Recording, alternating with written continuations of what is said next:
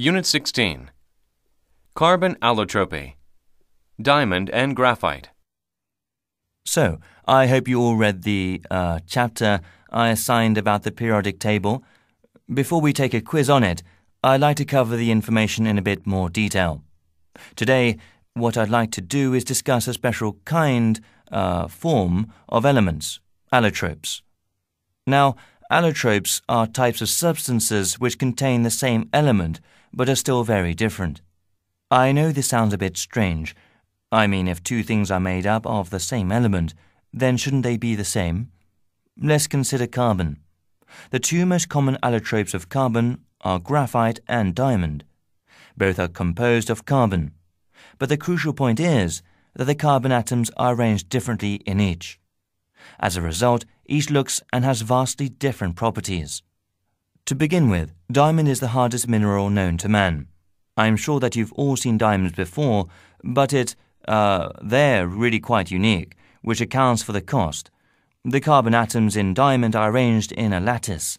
To put it another way, the carbon atoms form a crystal. Besides their use in jewelry, diamonds have a number of other important properties. For instance, they are a very good insulator, and powdered diamond is used as an abrasive.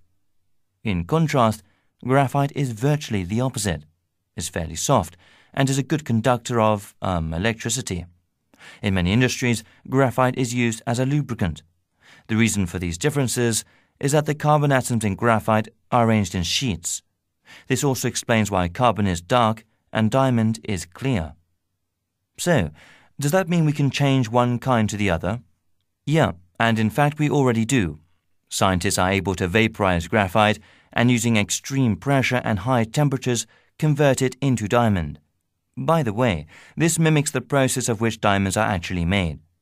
Natural diamonds are formed deep below the surface of the earth where the heat and pressure change carbon. This is why it is so rare to find diamonds as opposed to graphite, which is pretty common. Now, most of the artificial diamonds are used in various industries, but some are now being used as jewelry. Incidentally, graphite is actually the more stable form of carbon. So those of you out there with diamonds should be aware that your precious stones are slowly changing into graphite. Fortunately, this is a very slow process. Listening comprehension. Number 1. What is the professor mainly discussing? Number 2. What does the professor say is the main difference between carbon allotropes? Number 3. According to the professor, what are the two ways that allotropes can change? Number 4. What can be inferred about artificial diamonds? Number 5. Which of the following is a trait of diamond and graphite? Put a check in the correct box for each sentence.